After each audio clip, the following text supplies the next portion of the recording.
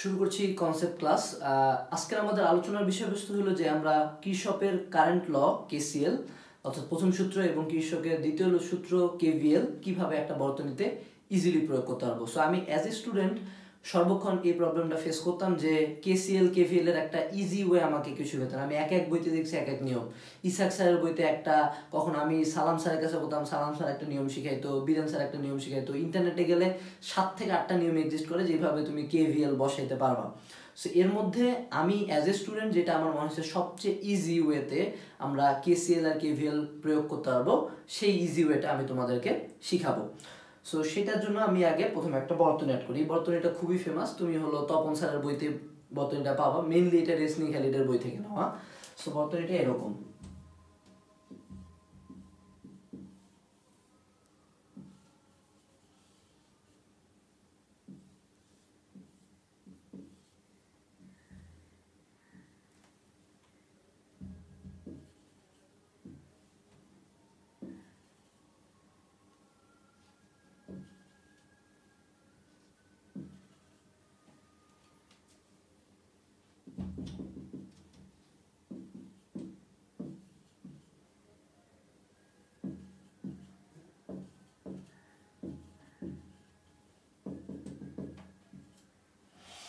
এখানে দুইটা voltage source আছে, একটা হলো E1 E2, কয়টা রোধ আছে 1 2 3 4 5, 5টা রোধ আছে, দুইটা অবশ্যই লুপ আছে এবং এটার মধ্যে আমরা কেসিএল আর কেভিএল প্রয়োগ করব। এখন তার আগে আমাদেরকে কয়েকটা জিনিস মাথায় রাখতে হবে যে কেসিএল কেভিএল প্রয়োগ করার জন্য আমাদেরকে প্রথম যে পয়েন্টটা করতে হবে সেটা হলো বিন্দুর নামকরণ।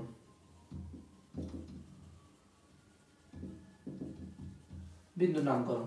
সো এখানে আমি দিলাম হলো A B C D E F, আমি বিন্দুর নাম করছি। 2 নম্বর কাজ হলো কারেন্ট বসানো, সেটার ব্র্যাকেটে অবশ্যই লেখা থাকবে ইচ্ছা মতো, তুমি তোমার যেদিকে ইচ্ছা সেদিকে কারেন্ট বসাও। হ্যাঁ, বাট নর্মালি যেটা করা হয় সেটা হলো তুমি একটু আগায় থাকতে পারো, তুমি হলো ব্যাটারির ধনাত্মক প্রান্ত থেকে কারেন্ট বের করবা, ধনাত্মক প্রান্ত থেকে কারেন্ট বের করবা, প্রান্ত হতে বের হবে। এটা আমরা মাথায় রাখতে পারি। তোমার যদি ইচ্ছা হয় যে না আমি ঋণাত্মক থেকে বের করবো, সমস্যা হবে না, বাট নর্মালি এটা মাথায় রাখবা, ব্যাটারির ধনাত্মক প্রান্ত থেকে কারেন্ট বের হবে। আর যদি শ্রেণীতে থাকে দুইজন তাহলে অবশ্যই কারেন্ট সেম হবে, এটুকু জাস্ট মাথায় রাখবো। আমরা শ্রেণীতে থাকলে কারেন্ট সেম রাখবো, আমরা দুইটা আলাদা কারেন্ট লিখবো না। এই দুইটা পয়েন্ট দিয়ে আমরা ইচ্ছা মতো কারেন্ট বসাবো। এখন কথা হইলো আমি এখানে কারেন্ট বসাই, সো এখান দিয়ে একটা কারেন্ট বের হবে, এ যায় এদিক দিয়ে ঢুকলো, এখানে আসে ঢুকে গেল। আর একটা কারেন্ট কোথা থেকে বের হবে, এদিক দিয়ে যাবে, এদিক দিয়ে যাবে, তারপর হলো এখান দিয়ে ঘুরে এই সাইড দিয়ে ঘুরে এখানে আসে ঢুকবে। আমি কয়েকটা কারেন্ট দিলাম, এখানে হলো প্রথম কারেন্ট হলো I1 এই রাস্তা দিয়ে, এদিকে দ্বিতীয় কারেন্ট হলো I2, আর এখানে হলো তৃতীয় কারেন্ট হলো I3। সো এখান দিয়ে যাবে I1, এদিক দিয়ে যাবে I2, এখান দিয়ে যাবে I3। 3টা কারেন্ট বসাই দিছি, আমি আমার ইচ্ছা মতো ডিরেকশন দিছি। সো কারেন্ট বসানো ও দিয়ে দিব ডিরেকশন দেওয়া।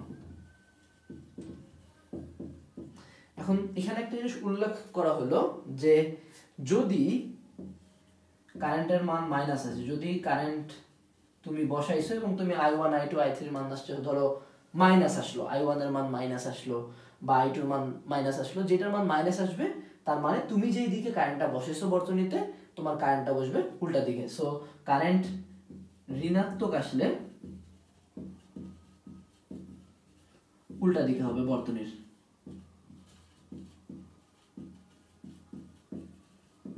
ঠিক আছে, উল্টা দিকে হবে বর্তনীর। এটা গেল। এর পরবর্তীতে আমরা 3 নাম্বার যেটা পয়েন্ট করব সেটা হলো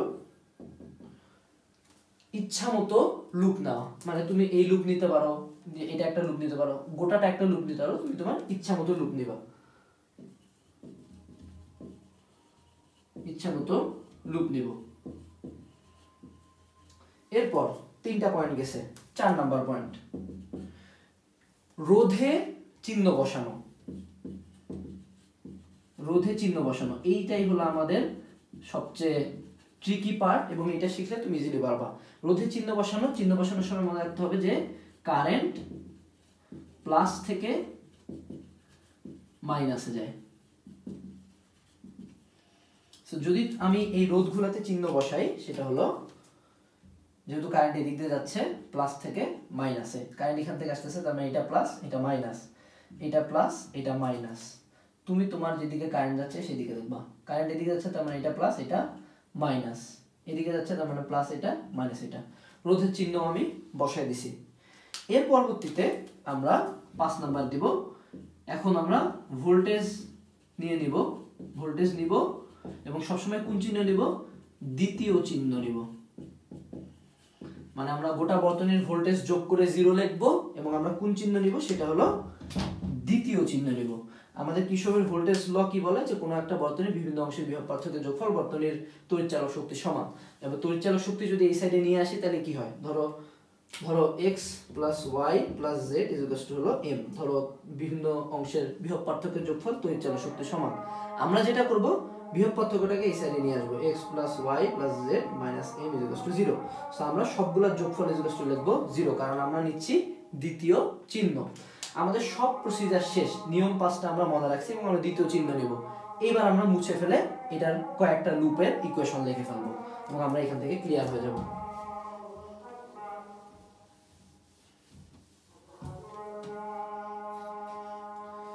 প্রথমে আমরা a b e f a b e f a a b e f a আমার এই লাস্টে এ লেখার কারণ হলো আমি যাতে আমার রোটেশনটা বুঝতে পারি। আমি আমার ইচ্ছা মতো দিকে রোটেশন নিব এবং যেই দিকে রোটেশন নিব তার দ্বিতীয় চিহ্ন নিব। সো আমার রোটেশনের দিক হলো এইটা এ বি ই এফ এ। যদি আমি A F E B A লিখতাম তাহলে আমার রোটেশনের দিক কিন্তু এইটা, তখন আমার এই দিকের পথে যে চিহ্নটা বলতো দ্বিতীয় নাম্বারে সেই চিহ্নটা নিতাম। সো রোটেশনের দিকটা ইম্পর্টেন্ট, রোটেশনের দিক উল্লেখ করলাম এ বি ই এফ এ, এই দিক দিয়ে ঘুরবো। সো এই দিক দিয়ে ঘুরতে যে আমার প্রথমে হলো R1 পড়ছে, এটা দ্বিতীয় চিহ্ন হলো মাইনাস, তার মানে হলো মাইনাস I1 R1।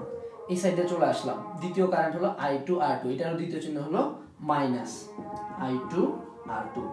এবার এখানে চলে আসলাম, এখানকার দ্বিতীয় চিহ্ন হলো মাইনাস এবং এই সাইডে কোন কারেন্ট যাচ্ছে বলতো? I1 এসে ঢুকতেছে, তার মানে হলো মাইনাস I1 R5।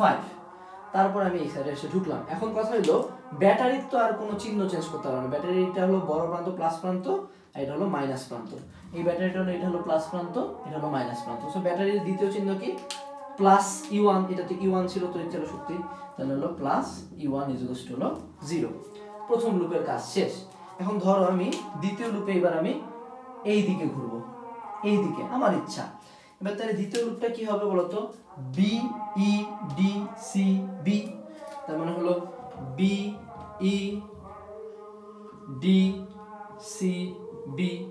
এই পথে যদি আমি ঘুরি তাহলে আমার আবার আমাকে দ্বিতীয় চিহ্ন দিতে হবে। এখান থেকে রওনা দেই, তার মানে হলো দ্বিতীয় চিহ্ন minus I2 R2, minus I2 R2। আবার এই সাইড দিয়ে গেলাম, দ্বিতীয় চিহ্ন minus I3 R4, minus I3 R4। এবার এই সাইড দিয়ে ঢুকলাম, আমরা ব্যাটারির দ্বিতীয় চিহ্ন দেবো, সেটা হলো প্লাস, প্লাস E2। এখান থেকে ঘুরে আসলাম, এটা হলো I3 হলো দ্বিতীয় চিহ্ন নিব, তার মানে হলো মাইনাস I3 R3 হলো 0। দুইটা লুপ নিছি। এবার আমি গোটা বড় বর্তনীটা দেবো, আমি বড় বর্তনীটাতে এই দিকে ঘুরতে যাচ্ছি ধরে নিলাম আমি। তাহলে আমার বড় বর্তনীটা হবে A B C D E F এ, এই টোটাল রোটেশন। তার মানে হলো A B C D E F এ, এই টোটাল রোটেশনটাতে কি হবে? সো সেই অনুযায়ী যদি যাই, প্রথম কারেন্ট হলো I1, এই সাইড দিয়ে ঢুকবো, মাঝখানে ঢুকবো না, এই দিক দিয়ে ঘুরে আসবো। সো এইভাবে যদি আসি তাহলে minus I1 R1 plus I3 R3, তারপর হলো মাইনাস E2। এবার এই সাইডে দ্বিতীয় চিহ্ন, এই দিক দিয়ে যাচ্ছে কে? I3, তাহলে হলো প্লাস I3 R4। তারপর এখানে দ্বিতীয় চিহ্ন যাচ্ছে কে? I1, minus I1 R5। তারপরে এই সাইডে ঢুকতেছে E1 এর দ্বিতীয় চিহ্ন, তার মানে হলো প্লাস E1। তারপরে আমি I1 R1 থেকে শুরু করছি, এই পয়েন্টটা আসে আমার শেষ হয়ে গেছে, এটা হলো 0। এই তিনটাতে যেহেতু আমার পরীক্ষা হলে R1 R2 E1 এর মান দেওয়া থাকবে, তখন আমরা তিনটে ইকুয়েশন পাবো। ক্যালকুলেটরে তিনটে ইকুয়েশন ইজিলি সলভ করা যাবে। But moral of the story হলো আমরা ইকুয়েশন তিনটাই বের করতে পারি না। সো এই জায়গায় আমরা ইকুয়েশন তিনটা বের করাও শিখে গেলাম, কেভিএল প্রয়োগ করা শিখছি। এখন শিখবো হলো কেসিএল। কেসিএল হলো একটা নির্ধারিত পয়েন্টে, একটা নির্ধারিত বিন্দুতে প্রয়োগ করা যায়। সো ফর ইনস্টেন্স এই জায়গায় যদি আমরা প্রয়োগ করি, যে যদি আমরা কেভিএল বুঝে থাকি, আমি কেভিএল এর ইকুয়েশনগুলা মুছবো না, আচ্ছা তোমরা দেখে রাখো। ধরো আমি ই বিন্দুতে প্রয়োগ করব, ই বিন্দুতে, ঠিক আছে। ই বিন্দুতে যারা ঢুকতেছে, যে ই বিন্দুতে যারা ঢুকবে তাদেরকে আমি দিব প্লাস, আর এবং যারা বের হবে তারা হবে মাইনাস, টোটালটা যোগফল লিখবো 0। সো ঢুকতেছে কে i2, আমি i2 কে দিলাম হলো প্লাস i2। তুমি যদি উল্টা করো যে না যারা ঢুকতেছে তাদেরকে মাইনাস দিব, যারা বের হবে তাদেরকে প্লাস দিব, তোমার ইচ্ছা। আমি আমারটা বললাম, যারা ঢুকতেছে তারা হলো i2 প্লাস, বের হচ্ছে কে i3 R i1। So minus i1 minus i3 equal to হলো 0। ধরো তুমি এবার হলো বি বিন্দুতে দিবা। সো ই বিন্দুতে এবার আমরা দিলাম হলো বি বিন্দুতে কেসিএল, কেসিএল।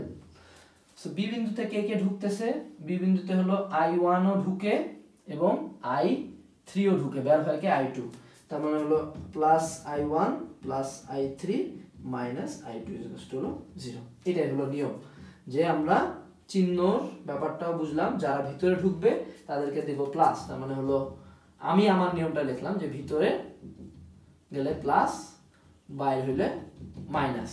এই নিয়মটা যদি মনে রাখি তাও হয়। তুমি যদি উল্টা করে যে না বাইরে হইলে প্লাস, ভিতরে ঢুকলে মাইনাস, তোমার ইচ্ছা, বাট আমি আমার নিয়মটা এখানে লিখে দিলাম। সো আশা করি এই ক্লাসটার পরে আমরা খুবই ইজিলি কেসিএল আর কেভিএল ফেলতে পারবো। এখন ভাইয়া একটা ম্যাথ করে দেন, এখানে 2 3 4 বসে আমি একটা উত্তর বের করে দিলাম, এটুকু আমি চিন্তা করি যে আমার যে সকল ছোট ভাই বোনেরা ভিডিও দেখে তারা আসলে পারবে। সো তোমাদের উপরে আমি ছাড়ে দিলাম। আসসালামু আলাইকুম।